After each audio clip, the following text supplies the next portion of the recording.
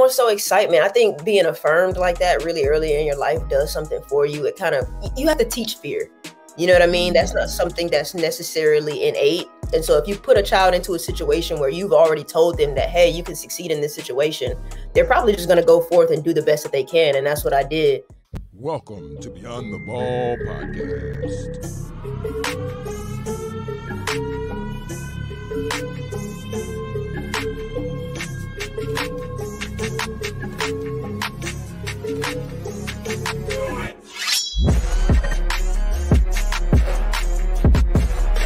What's going on? What's going on? What's going on, ballers? And welcome to another episode of the Beyond the Ball Podcast.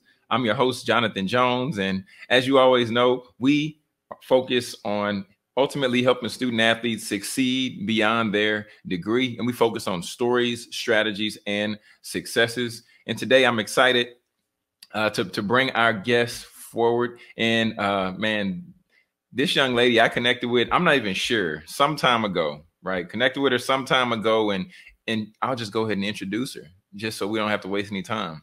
So our guest today, she's the founder of the Free Game program. She's a multimedia journalist. Go ahead and please welcome to the Beyond the Ball podcast, Miss Bre Singleton. Bre, how we doing? I'm doing well. Thank you so much for having me. It's an honor to be on this podcast with you guys. Definitely glad to have you. Bre, take a second and just share a little bit about yourself, because I know I didn't hit it all. We cut it down, but I'm gonna let you just roll with it. No doubt. So yeah, I started my career in radio. Actually, let me back up. I went to the University of West Georgia, graduated from there, played ball there for 4 years. After I graduated there, I started my career in radio, doing marketing and promotions in Atlanta, Georgia. It's a company called Radio One. 4 main stations: Hot 107.9, Magic 107.5, 97.5, Praise 102.5, and a couple others. So big events for them, birthday bash, etc. I was doing that for about 3 years, and then coronavirus hits, unfortunately.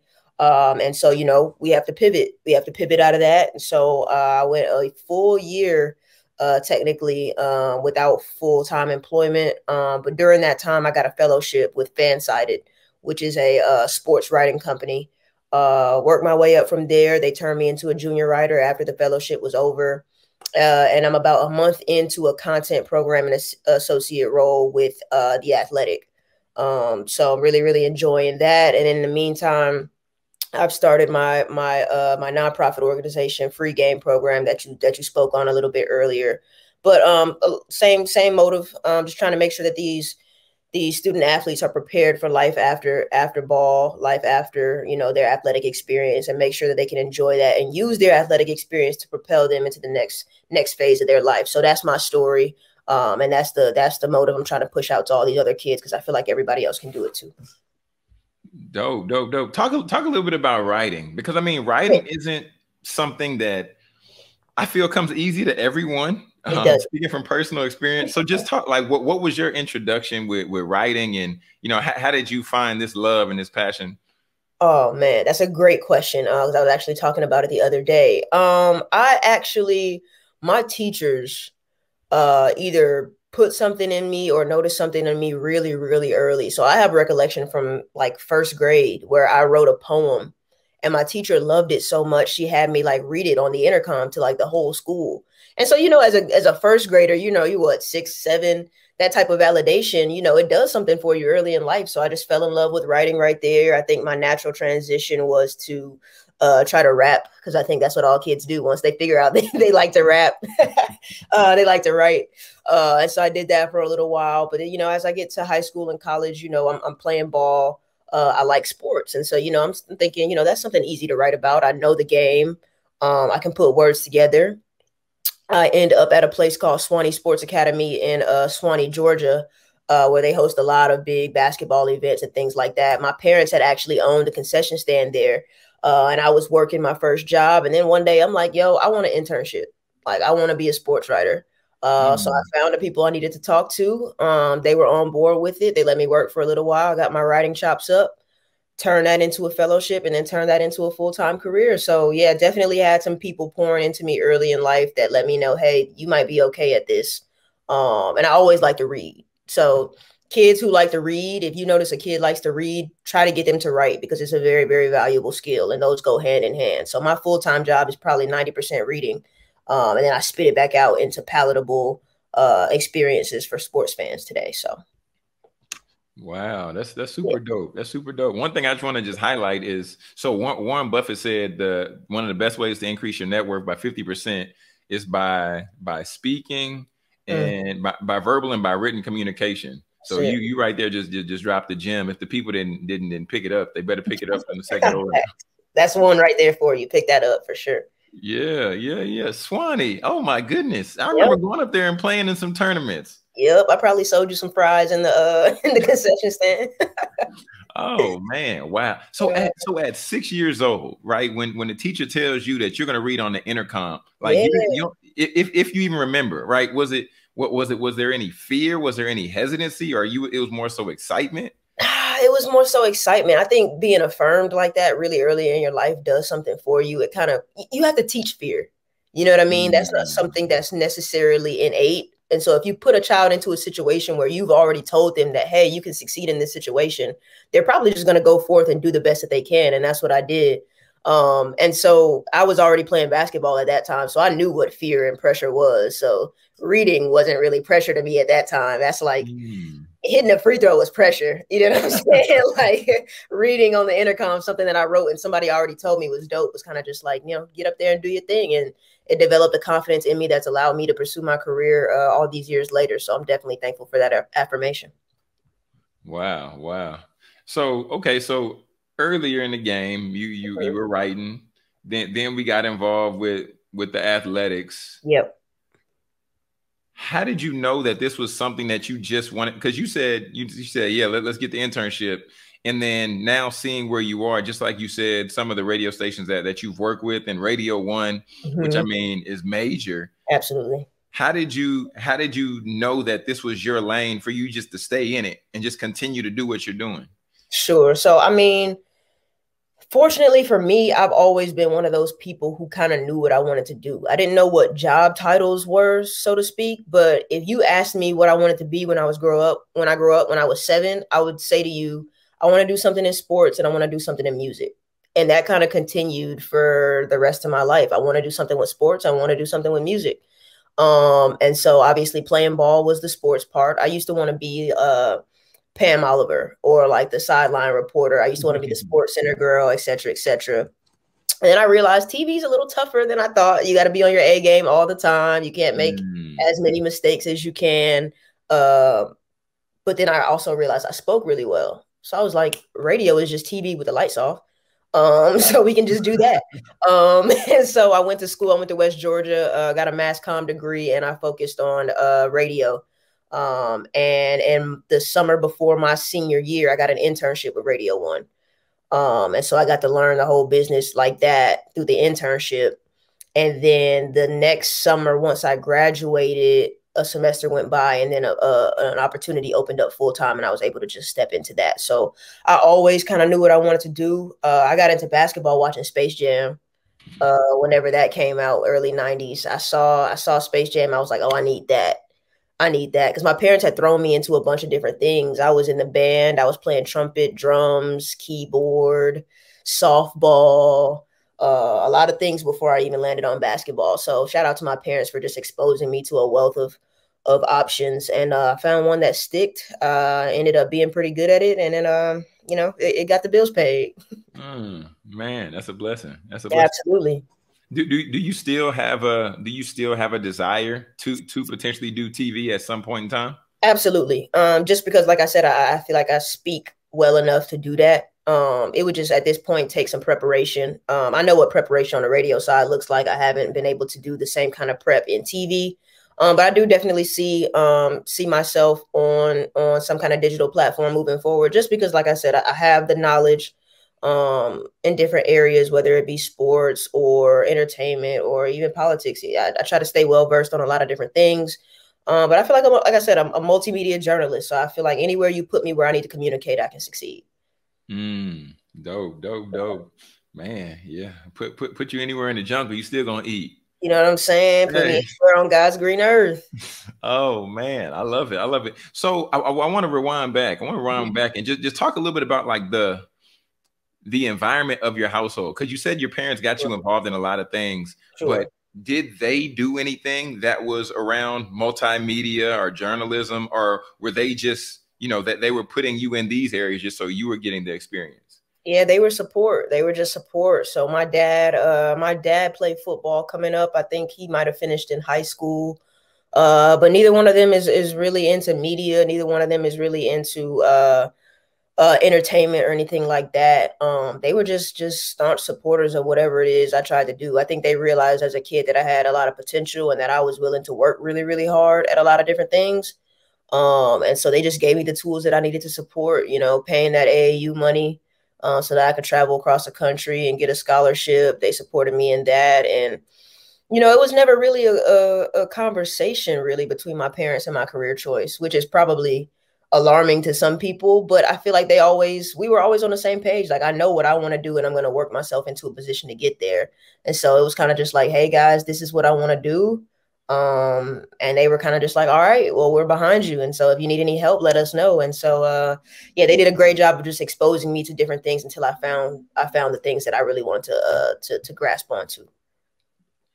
Dope. So talk about the transition from basketball to doing what you do. Have you Sure. seen there being any what's the word that we say, transferable skills? Just talk a little bit about that transition piece, because I think, Absolutely. you Yeah, I know. think that's very, very important. I'm glad that you brought it up. Because there are certain life skills that I feel like sports teach you that you can't get anywhere else. Um, Especially when you try to transfer those skills into the workplace. So working with a team, figuring out what people's roles are.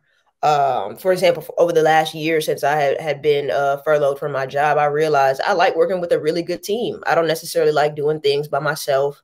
I'd rather be really, really good in my role that contributes to a larger effort by a team. So leadership for sure, communications. I feel like I can communicate with people from different backgrounds, because that's all a team is. You end up on a college campus with people you've never met before, people from different backgrounds, people from different households, et cetera, et cetera. And you've got to figure out, how do I get this person to see life how I see it? And that obviously can translate into business when you're trying to launch things of that nature. But just the discipline, the hard work, a consistency, a resiliency. That's the thing that I've learned about myself over the last year. It's been a tough year, guys. It's been a tough year. I'm not going to lie to you. I came out on the better side of it, but it was definitely due to my resiliency and just knowing better. I took a lot of steps this year just to get better, health wise, mentally, physically. But once we know better, we can do better. So just some of the things that sports taught me, and now that I can translate them into my everyday life, it's just made me a better person, for sure, for sure. Yeah. So what does self-care look like for you? Because you said, you know, Uh, getting better mentally. Just talk a little bit about that. What does Absolutely. Bre do for self-care? Absolutely, man. Well, I started therapy about a year ago. Huge proponent of folks taking care of their mental health. I started therapy about a year ago. And that's been such a blessing to my life, man. One thing that I've learned about myself is that I'm in constant pursuit of self-improvement. And when I find out that there are things about myself that I can correct or at least get better at, I won't stop until I do those things. And so therapy has been really, really great in helping me to just kind of understand some of the things that have gone on in my life. And I think I'm glad that I started free game program, because I want to put more emphasis on that conversation between mental health and athletics. Because I myself was struggling with quite a few things while I was a collegiate student athlete, and I didn't know what those things were called at the time. Mm. But like I said, now that I'm an adult, I know better. I can do better. I can go get therapy. Whereas I might have needed that, you know, while I was in athletics. So definitely taking care of yourself mentally. I've just gotten back in the gym for the first time. That's something I didn't really take too seriously when I was a player, because the ball wasn't that heavy. But I'm back in the gym now, a couple days a week, getting my discipline back in order. But I think it all starts up here, man. If you're okay up here, you can make anything happen. Yeah, definitely. Isn't it funny though, when you go back in the gym? I guess you had those flashbacks of when you used to compete, and then and then you go in the gym and then you realize that your lungs are It's not not the what they used to be. It's just like, why can't I lift this weight? Why can't I breathe? Like, this is not, it's only been a few years. Like, this should not, the drop off should not be this swift. But no, as soon as you step foot off that college campus, like, your college body stays there. It does. Oh my goodness. Yeah, the drop off is it's pretty sad in the weight room, but definitely don't go out there open gym and try to do what you used to be able to do. Nah. See, my friends try to get me out there. I'm like, y'all, I'm retired. I'm 25 years old. I can't be having ACL surgery out here, man. I gotta go to work. Like, I can't keep. But I'll work out with you. You know, we get some shots up. But I had my time. I had my fun. That's the fastest way to tear an ACL. Too much. No, yeah, get out there with the young bucks and try to show them something. Exactly. It's like, nah, man. The young bucks for a reason. Yeah, this definitely is not that. It's not that at all. But talking about the way that you are giving back to the young bucks, you know what I'm saying? You got the free game program. So when did this idea come to conception, and when were you like, okay, I need to do this and I need to do this now? Sure. So great question. I actually had the idea on my mind and on my heart for quite some time. So I think I wrote it down in my journal September 2018. And I guess the story behind it was really just my story as an athlete. I'm not the most athletically gifted. I'm short. I'm 5'2", barely over 100 pounds. But I worked really, really hard, and I had really, really good grades. And I was able to parlay those things into a half athletic, half academic scholarship. And so while I was even offered a full athletic scholarship, but my grades made me a more attractive recruit because, you know, we can take academic money and give your athletic money to somebody who doesn't qualify. So knowing those things and knowing that story about myself, I wanted to do my best to spread that message to kids across the country that say, hey, you don't have to be this superstar athlete. You don't have to go to the NBA. You can go D3 and still end up, you know, debt free, which was always my ultimate goal. I was like, hey, I want to go to college and I don't want to have to pay for it. And so now, you know, fast forward, like I said, I had that idea in 2018. You know, after I graduated and got my career, and, you know, I'm looking around at different student athletes that I came up with are struggling to find theirs, because I was putting in the work earlier. You know what I'm saying? It's my freshman, sophomore year, and I'm already thinking about career moves. I'm already trying to get internships. So I'm already building up my resume, et cetera, et cetera. Some of my counterparts weren't doing the same thing. So I had that idea in 2018. I'm working in radio. I don't have time to really get it off the ground. Fast forward, the pandemic hits in 2020. I get furloughed, and now I have nothing but time. and so, but, you know, during that time period, sports also stopped, professionally and amateur wise. So you had high school students who ended their careers and didn't get to finish it. You know what I'm saying? They ended their career without an offer. They're kind of in this gray area where it's like, what do I do now? My sport is over. My eligibility is up. Who am I? What do I do with my life? Et cetera, et cetera. And so I took that time that I was furloughed from my job to officially get the business in order, get the 501c3, get the website, et cetera, et cetera. Recently started a blog for it just to serve as an information source for people who may have questions about the recruiting process in any sport. But yeah, I took that time to really get it off the ground. But that was my story, man. I feel like if Bre Singleton, can graduate from college debt-free with the limited amount of athletic ability that I had, I feel like there's definitely information that I can spread, and we can spread through free game to make sure that every student athlete at least has the information that they need to be able to do the same thing. Yeah, yeah. Why you shortchange yourself? Why you say the limited athletic ability that, I'm nice. I'm nice, but it's funny now that I think about it, because like all of my AAU teammates are like in the WNBA right now. And it's funny, because when I was 12, I was looking around the gym and I was like, she's going to the league. She's going to the league. And I would look at myself and I'm like, I'm not going to the league, but I could be writing about y'all when y'all were in the league. Like, I was thinking like that at 12. You know what I mean? So I always knew kind of what my path was going to be. And it's just funny to watch it come to fruition like this. But how did you know that at 12? Like was it you didn't have as much of a passion as seeing some of your counterpart? Because if you surrounded by them.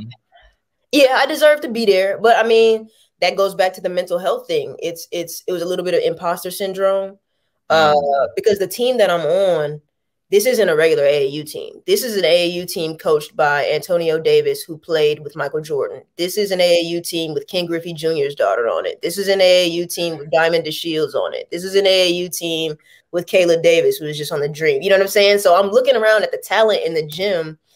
My dad's a paralegal. I'm like, man, this is a different level of talent here. Now, while I might belong here now, no, I don't have the same passion that these girls have, because my desire is not to ultimately get to the WNBA. Like I said, I always wanted to do something with sports, and I always wanted to do something with music. I never really saw myself playing professional basketball.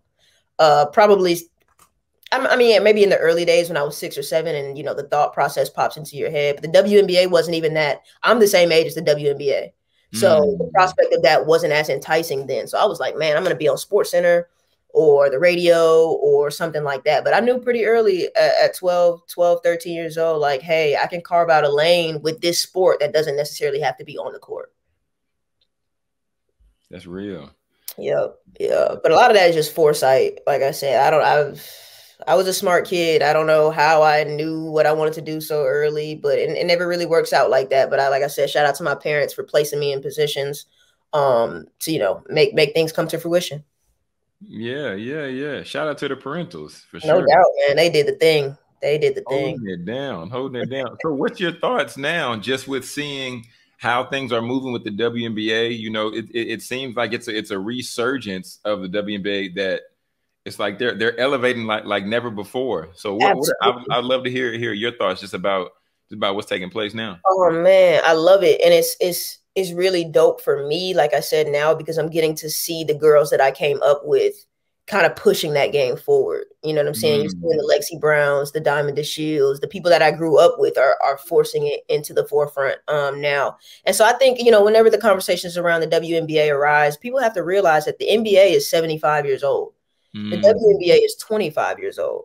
So the growth is not going to be comparable at all. You can't compare the two as entities, because one's already at their finish line and one is just getting off the track. But I think the women in the league now are doing so much in so many different areas, not just sports. They're doing stuff in politics.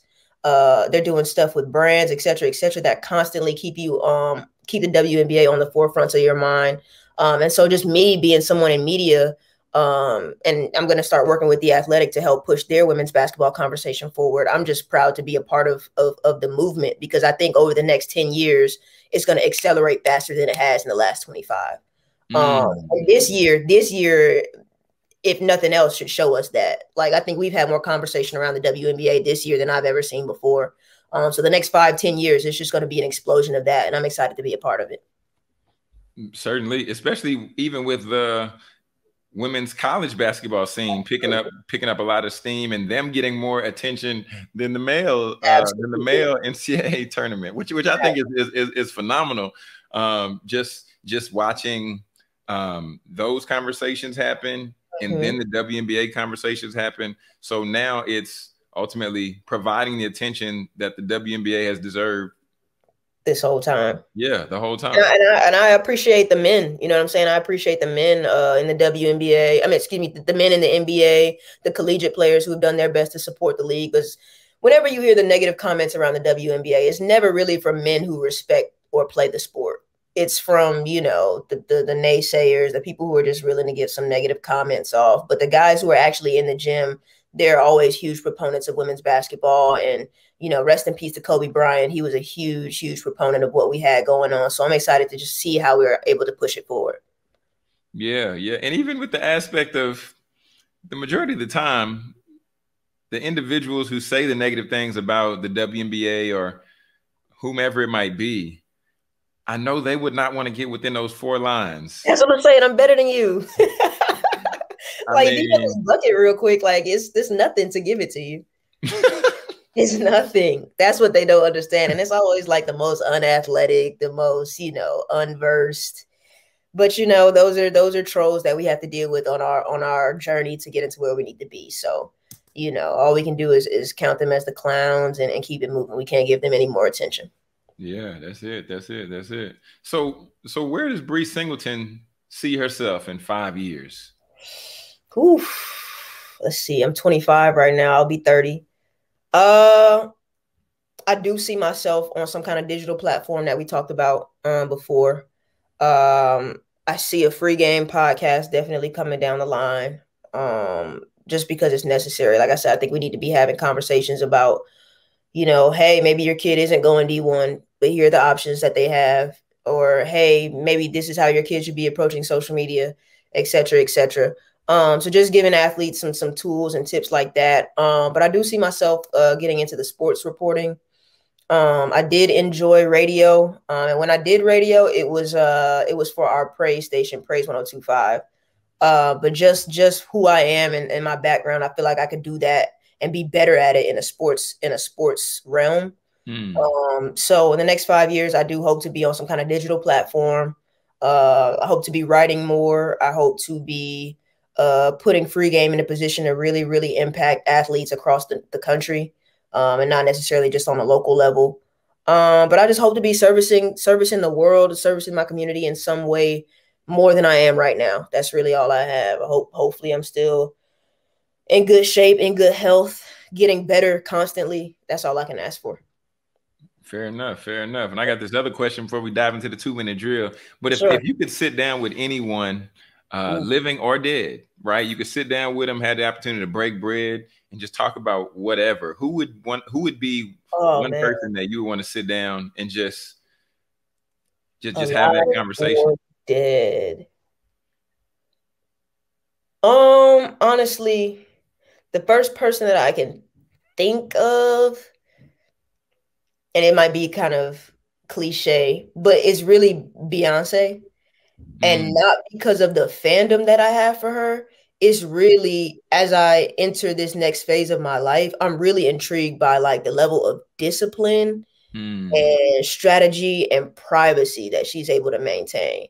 I think to drop an album out of the blue like that and nobody know anything about it, I think that took the most discipline, the strategy. Just, I would love to see how her daily operations work and how she balances that with her family. I think that's the most and still performs at the level that she performs at. I think that's one of the most incredible things ever. So I would probably say Beyonce, and then LeBron James is probably one of my favorite people ever as well. Just what he's done off the court, in addition to what he's done on the court, and the spotlight that he's had on him, given the cards that he was dealt to where he is now. Man, I would just love to hear him just deep dive into that whole process and what it took and how he developed his team.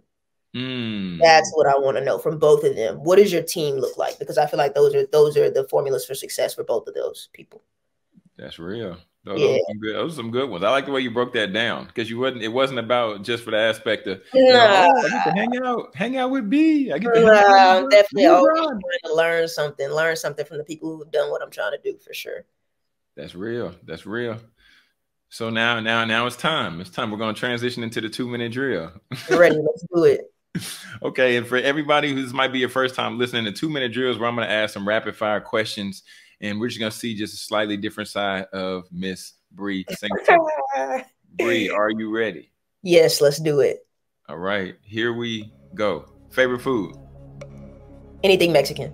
I'm with you. What's the last book you read? All About Love, Bell Hooks. Okay. What's the most underrated cereal? Reese's Puffs. Okay. Reese's Puffs. Okay. What's your streaming show of preference? Of all time, Game of Thrones. I still haven't watched it. No. It's my life mission. Like, apart from free game and all that stuff, it's my life mission to get people I care about to start Game of Thrones. So I'm glad that you said that, because I'm going to make sure that you start Game of Thrones. Okay. Yeah. And what's one tip that you want to leave for a student athlete? One tip: figure out what you want. Do you want to continue to play this sport? Do you want a scholarship? Do you want to play professionally? Do you want to parlay this into a career? Because if you don't want to put any of the work in to get any of those things, then none of it really matters. So once you decide what you want, if it's, hey, I want a college scholarship, then you know what to do. You got to get in the gym. You got to start networking. You got to get you some film. If you say, hey, I don't want to play professionally, but I do want a college scholarship. Okay, let's get you the college scholarship, and let's look for some internships. Let's get your resume in order. Let's make sure you can get a career. So I would say figure out what it is that you want and be realistic. Those two things. Figure out what you want and be realistic. Everybody's not going to go D1. Everybody's not going to go D2. But there is a spot for you. There can be a spot for you if you know what you want and you know what's realistic for you and your skill set. That's what I would say. That's good, Bre. That's good. What and who's one guest that you'd like to see me interview next on Beyond the Ball? Ooh, one guest that I would like to see you interview. I would like to see you talk to my sis, Nia, on air. She's done some really, really dope things. She's doing some really good things with Nike right now, pushing their women's basketball conversation forward. Nia Sapp, she's on 92.9 The Game here as well. Just a like-minded individual like myself, strong Black woman doing really, really great things in the sports and entertainment industry. I'll definitely plug you with her. She's like that. Good deal. Good deal. Let's make it happen. Let's make it happen. Okay. Bre Singleton. Bre, now go ahead, take a second, let people know where they can connect you, how they can follow you, and just get in contact with you with all the dope stuff you're doing. For sure. As always, you can find me on Instagram and Twitter at Bre_Singleton. That's BRE_Singleton, Instagram and Twitter. And then also you can follow my nonprofit 501(c)(3) free game program at free game program on Instagram and Twitter as well. Trying to build those up, get these student athletes some good, valuable information, man. But yeah, rock with me on all social media. I follow back and everything like that. But yeah, let's network. Dope. And I have seen the post and the content that you put out. It definitely is content that's valuable, content that's beneficial, and content that's really going to help a lot of people. I appreciate it. And I look up to you. I respect this podcast and what you're doing with it, and I hope to learn from it as much as I can. Oh, most definitely. You already know. Hit me up, and I'm yeah, we'll be in touch for sure. For sure. Definitely. Well, Bre, thank you for taking the time, and thank you for hanging out with the ballers and myself. Absolutely, it's an honor as always. Thank you so much, and best of luck to you guys moving forward. All the ballers. You all just heard this episode. I'm excited. It was a good conversation. We had a really good conversation. But if you have not connected with Bre as of yet, be sure to go on Instagram and, just like she said, follow her at Bre_Singleton, as well as follow the Free Game Program at Free Game Program on Instagram and on Twitter. And if you have not subscribed to the podcast, be sure to subscribe on YouTube. You can just type in Jonathan Jones Speaks, and then the channel will come up. You can get access to Beyond the Ball, as well as some other exclusive video content. So once again, this is Jonathan Jones, and this is Beyond the Ball, where we help you succeed beyond your degree.